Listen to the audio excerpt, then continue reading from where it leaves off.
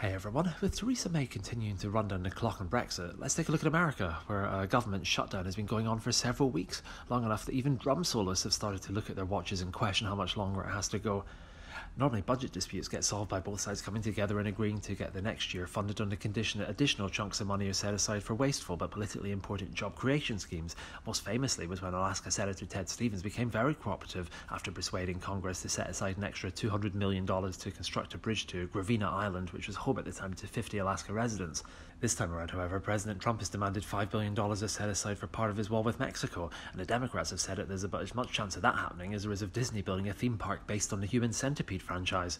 Things have descended pretty quickly, of course, with the president now refusing to allow House Speaker Nancy Pelosi to use one of the military vehicles to travel abroad, and adding that she should perhaps fly commercial out of her own pocket, especially galling given that, unlike the president, Nancy Pelosi doesn't own a jet of her own, never mind one with her name written down the side in huge lettering in case she forgets where she parked it. For now, things don't appear to be going anywhere, though, and the president has said that the shutdown could last for months, or could last for years, like that half-used jar of dill that everyone has sitting on a shelf in the kitchen somewhere, years after the oregano was long since used up. I digress. For now, the distraction of the moment is talk of a new round of negotiations with North Korea, an autocracy where I imagine most of the population pray every day for a government shutdown. Who says the Americans don't do irony, eh?